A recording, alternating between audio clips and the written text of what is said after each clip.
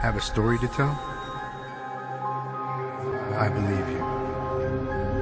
Ghost, cryptids, the unknown. Let's talk about it. This is My GhostCast.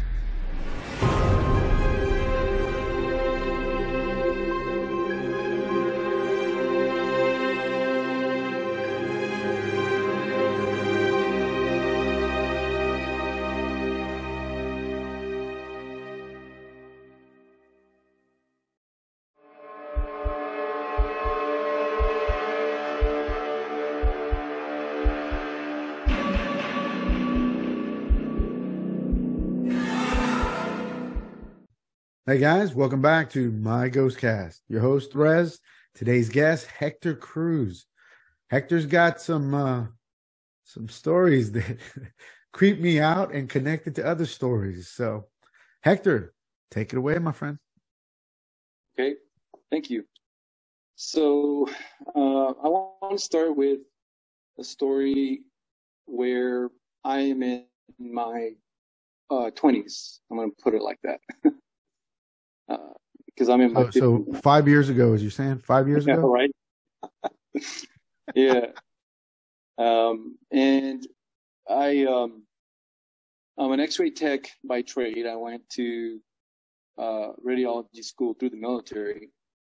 I always like to say that I joined the Army after high school. I joined the Army to see the world from Del Rio, Texas, and I get stationed in San Antonio, Texas. And for those of you that don't know, that's only 150 miles from my home. So I didn't get far. Working in San Antonio, being that there's a lot of hospitals, I was working part-time at one of the hospitals downtown San Antonio. And I worked for both Christus, Santa Rosa, and Baptist many years ago. It just so happens that the downtown area of San Antonio, a lot of the stuff was built over like burial grounds. And anytime they extended any one of the hospitals, a lot of times they would stop construction because you would actually see that they ran into, a site that had bones, and they would stop it and bring the archaeologists from the schools, UTSA, for example, and they would have to excavate and, study the area. They're protected like that, so they would do that. So that's what I mean by that. So my story begins, I was doing what they call morning rounds back in the old days and before digital technology, so, it took a long time. And one of these hospitals, we would start these rounds like at, basically like 4:30, 5 a.m. So, I started my job, I started the rounds, and you're going to these patients' rooms, and you're unfortunately waking them up, right, a daily X-ray. And I remember going to this one floor. There was many floors, obviously, but I went to this one floor where I only had one patient to do. It's one X-ray. So I'm taking my portable X-ray portable machine, which is heavy enough, with a bunch of cassettes, and I'm looking for, I come out of the elevator, and it's very dark, first of all, because it's, the patients are sleeping. And, I pass the nurse station, and they just wave at me, so I pass it on. It's very cold. It's very cold already, so that's another feeling already. And I come around a bend here, and I turn, and there's this long hallway. It's a long hallway with rooms. And it's also, once again, very semi-dark. It's a little bit of lighting, but it's very dark. So you're trying to be, conscientious. You don't want to make a whole lot of noise. So I'm taking my machine down. I'm looking for this room number. And as I'm looking, going down this long, full hallway, okay, I come up, I find, and I am about to knock on the door, and I notice, right? I notice that there seems to be a conversation. That's right, I hear a conversation. So if you think because you can't see it because the door's closed, but if you notice, you hear a conversation, you assume that there is two people or more discussing, right? So I just, okay, fine, there's two people discussing, so then I didn't feel as bad that I was going to have to wake up this patient. So I still, we still knock on the door, and, knock on the door, you open the door, and you say, hi, my name is Hector, and I'm here to take an x-ray. Can I come in? And the first thing I noticed was that this patient of mine was already sitting up. So that's great. So you feel even better, right? Because I'm not really disturbing this patient. This patient looks over at me. His room is all dark. I didn't dawn on me that this patient was sitting up in the dark. You're not thinking about it. I'm doing my job. I'm doing my job. So, all these things are, I'm not even paying attention to them, right? And the patient says, yes, come in. So, I'm coming in, bring my machine in. And the patient, all of a sudden, the patient is quiet, not saying anything, just allowing me to do my job.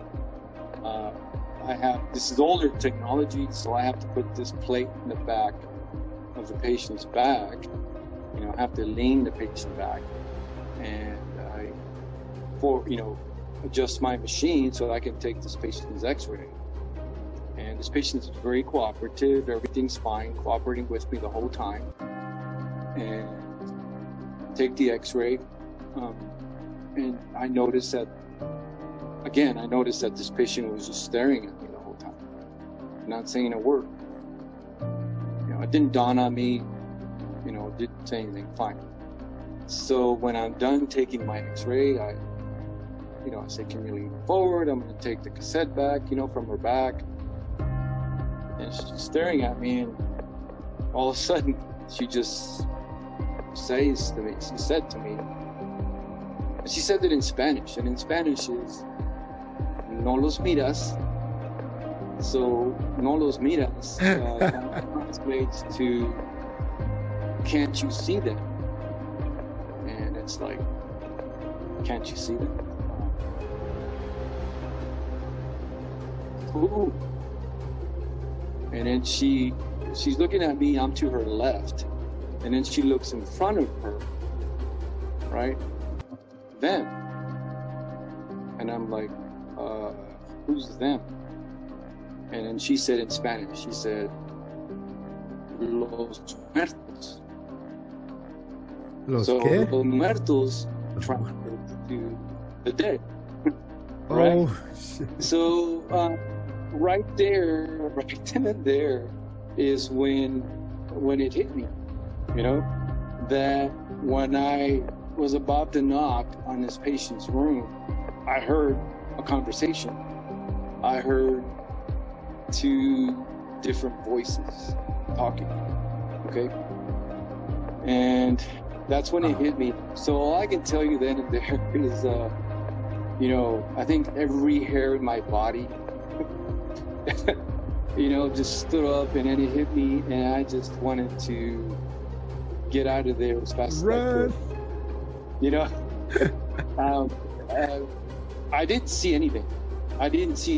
I mean, I don't know what this lady was seeing, but I didn't see what she saw, and I just thanked the lady and got out of that room, closed the door, and quickly got out of that floor. And it freaked me out. It did. Obviously, I had a job to do, so I continued. But I was shaky, after that, because You how heard. do you explain the fact that that I heard what I thought were two different voices, right? Now, you know, because I'm in healthcare, medically, even psychologically, you could say, well, maybe she was schizophrenic. I don't know, you know. I mean, that's always a possibility, you know. Are they talking around the same time? Exactly. You know, we're going to do that, you know. So that is my, you know, first experience that, you know, that did, you know, shook me up, freaked me out a bit. Man.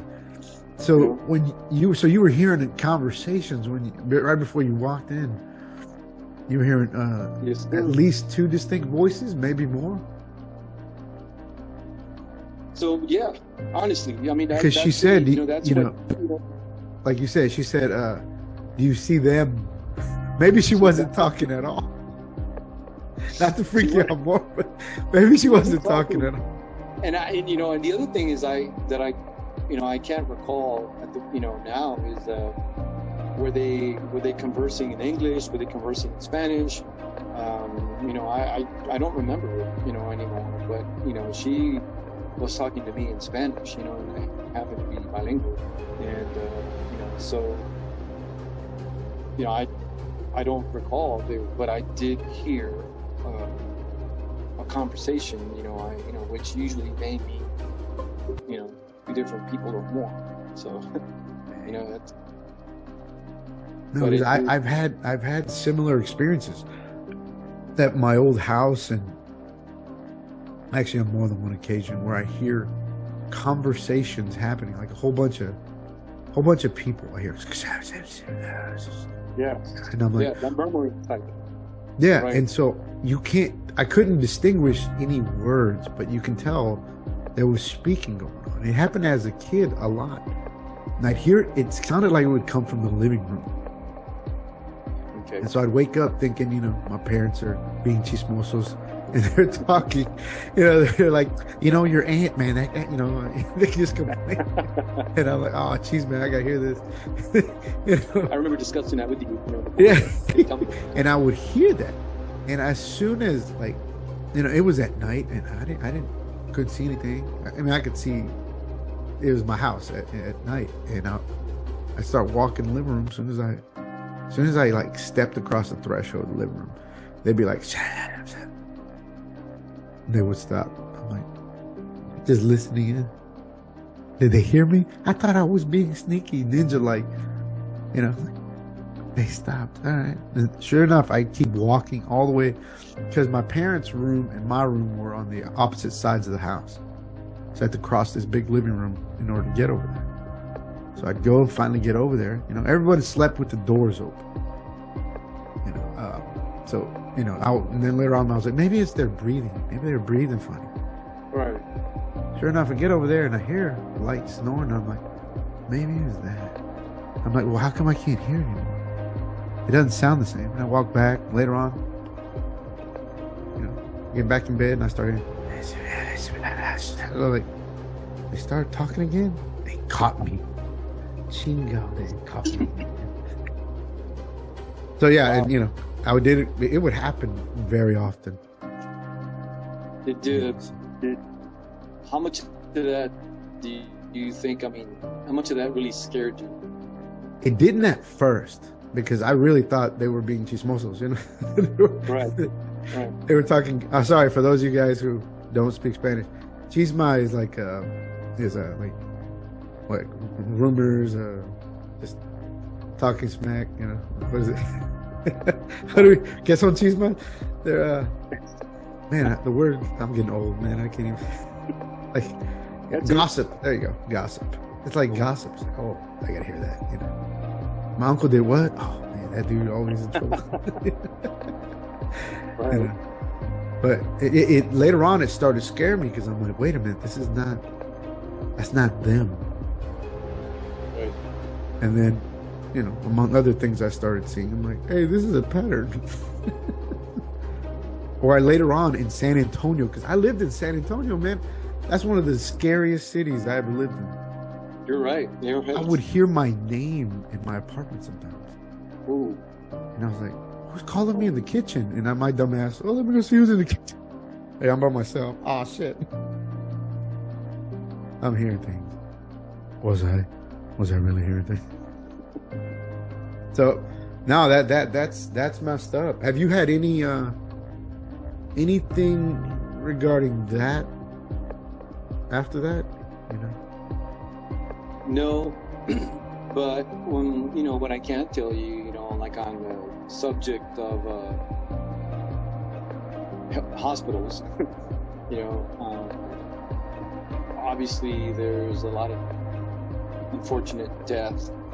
A lot of people end up dying in the hospitals, and I don't think there is.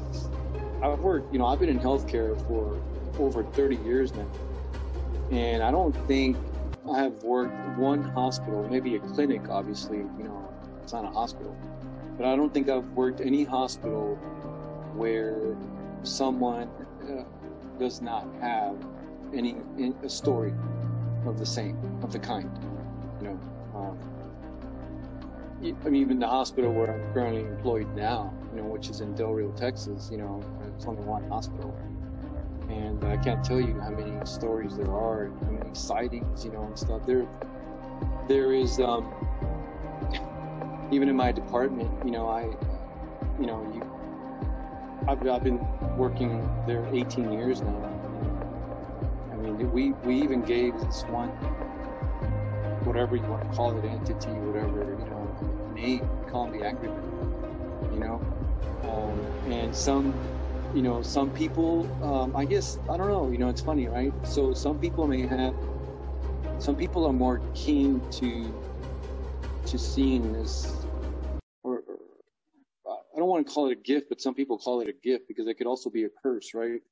But I noticed that there are some people that can see better than others when it comes to,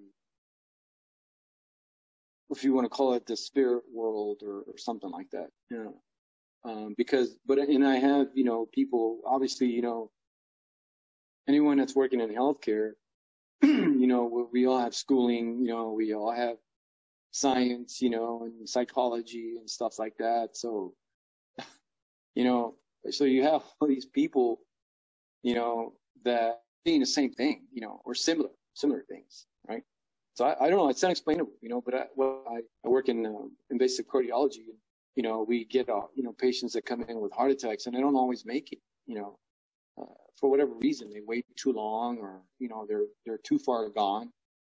So yeah, as a team, we try to come together and save this patient, with the physician, it doesn't always happen, and it's not always cardiac, it's other reasons too, other cancer, whatever,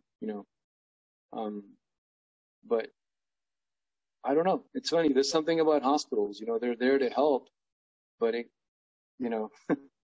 yeah, I don't know. I mean, I'm sure that's kind of like where the end of the line for some people is.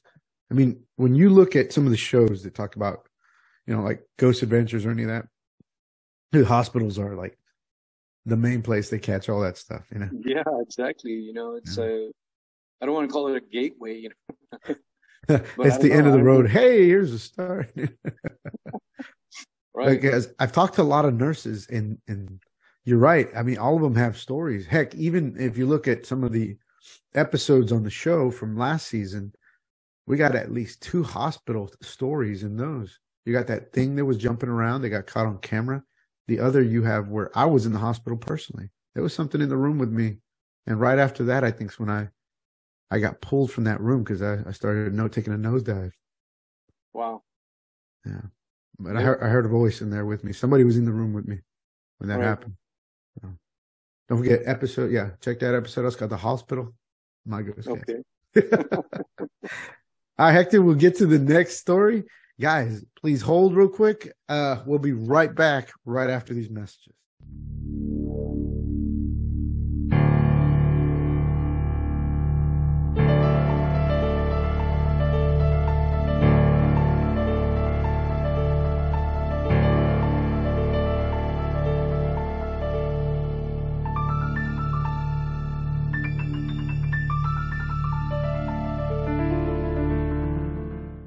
Hey guys, welcome back to My GhostCast.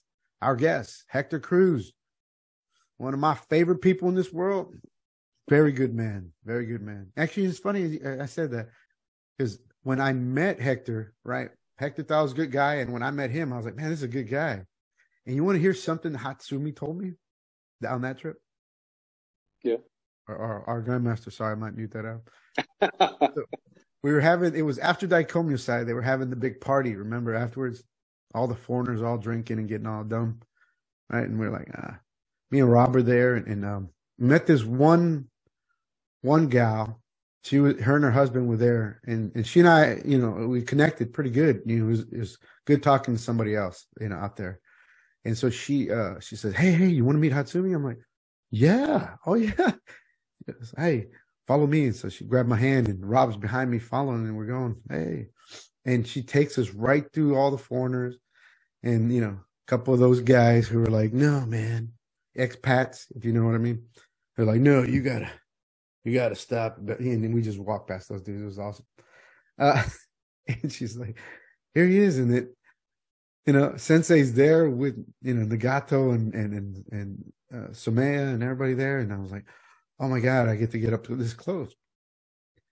And all of a sudden, Hatsumi puts his hand on my shoulder and he goes, oh, they start saying in Japanese. And then he goes, and he goes to English. He goes, these guys, and he grabs Nagato's shoulder. He kind of pulls him in. It looked like Nagato was trying to get away. I was like, oh, another foreigner.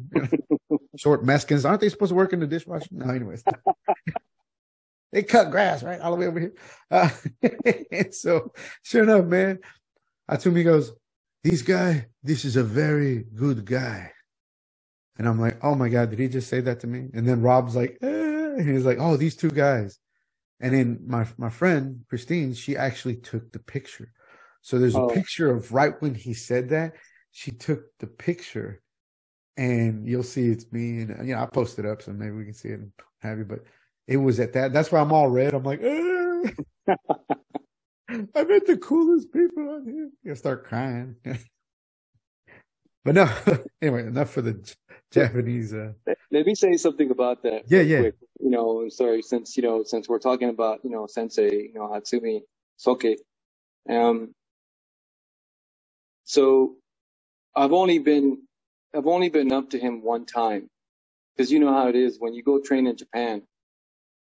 Usually all these people, during break time, everybody goes up, gets in the line, and they take a canvas to him so that he can draw something, for you.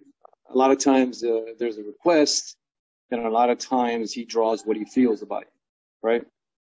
So, the only time, this is about 10 years ago, I take a canvas, I'm in line, wait my turn, I go up to him, and, he looks at me and he does, here, thank you, right? So I go to the side and I'm looking at,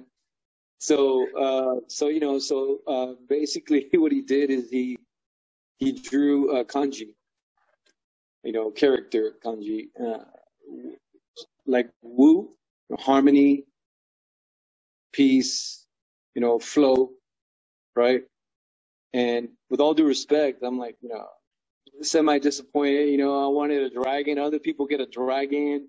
They get a samurai, or something like that. But I got to tell you, man. Some people got huevos in a chorizo.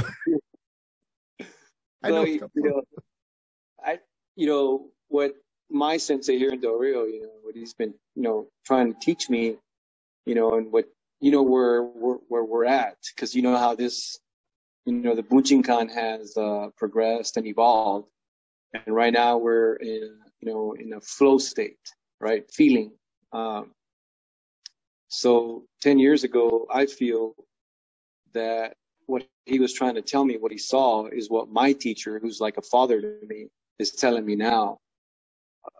And I've been listening and studying the Tao Te Ching, so much, and it's all hitting me now. I had like an epiphany a couple of weeks ago. My sensei is like a father, like I said, so I'll call him and say, I got it. I understand now. And the good old Yeah. delayed reaction. Yeah, I'm with you. 10 years later, I get it. So, but anyway. My progress was slow. Mine was 15, so I'm kind of right. Yeah, guys, thanks for watching. Hector's stories were great. Don't forget to like, share, subscribe, and stay tuned. Hector's got some more stories in the future on another episode. Thanks for watching. Thank you, Hector. Well, I must say, with creatures knocking or trying to get in your door, to entities or something at the hospital trying to have conversations with people there, yeah, those are pretty scary stories.